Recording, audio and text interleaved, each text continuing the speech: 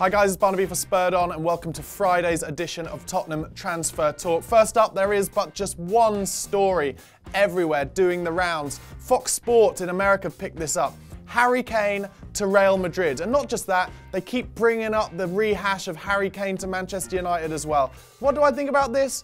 It is just paper talk. Real Madrid have only just installed a new manager. They sack Rafa Benitez, good thinking, too defensive. They bring in Zinedine Zidane. Now for me, Zidane doesn't even cross me as a really great manager anyway. I don't know, obviously he may turn out to be, but he's so quiet and shy, and it just doesn't strike me that if you're a quiet, shy man, you're gonna motivate the players within the dressing room. Maybe they'll be motivated by the fact that he's the best player in the world in his day. Maybe they would, I don't know. But do I think Ledley King would make a great manager of Spurs? It would remain to be seen, and I think they're both just as legendary as each other within their own dressing rooms. But back to Harry Kane.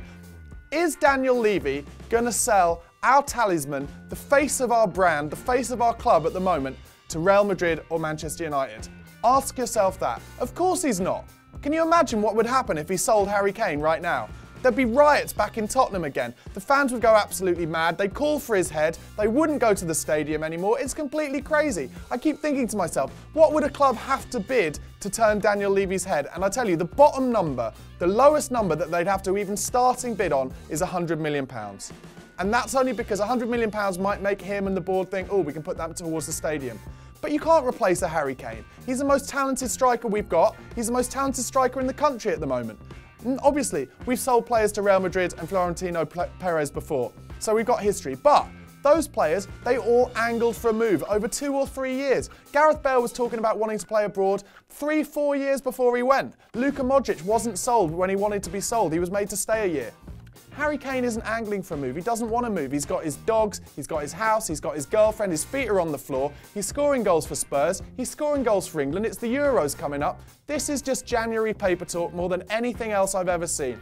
Doesn't even bear thinking about. And to be honest, I just feel for people in those press newsrooms, just like, oh, we're so bored, we haven't got a story. Oh, Man United and Real Madrid are interested in Harry Kane. Well, of course they are. He's one of the greatest players in the world at the moment. He's up there in the top 10 most expensive players in terms of their worth at the moment in that list that came out the other day. Of course they're interested, everyone's interested, but can they get him? No chance. So that's what I say on that. Second bit of news today, slightly calmer. Andros Townsend apparently is demanding a loan move, according to the Telegraph. Of course we brought Andros up a lot. He wants to move, he wants to play in the Euros for England. Good luck to you, Andros. I think a loan move might suit everyone. If he goes on loan for 6 months, and he does brilliantly and gets in the Euro squad, pushes his value up, makes him come back to Spurs thinking maybe I can get in the first team again. So I think that would suit everyone. In terms of the chances of that transfer happening, that loan move, 4 out of 5. 4 out of 5. Last one today. This isn't really to do with us, it's to do with Berahino, who once again we're supposedly interested in. But more importantly today, according to the Express, Stoke are looking to break their transfer record in excess of £12 million to buy Berahino. Now the reason I'm talking about this is, I still think we should go for him. I'm not that bothered about the fact that he's angled for a move. That's just what all professionals do.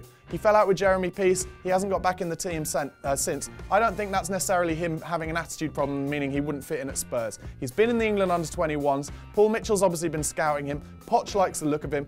Let's get him in. If Stoke are bidding 12, 13, 14 million pounds, let's bid 15, 16 million pounds. Let's get the kid in. Let's get him playing back with Harry Kane like he did in the England under-21s. Forge a relationship. He can play anywhere in the 3 behind Harry. He can play up top on his own if he wants. I think he'd be a good signing. Let's not let Stoke get him.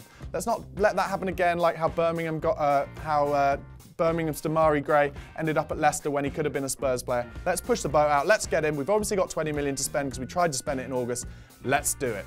Okay, guys, that's the end of today's Tottenham Transfer Talk. Let me know what you thought of all those issues in the comment section below. Don't forget to subscribe to the channel on YouTube and follow us on Twitter @SpurredOnTV. Come on, you Spurs, in the Cup this weekend. Hi guys, it's Barnaby for Spurred On. This is my post-match review after Spurs drew 1-1 at Goodison Park against Everton.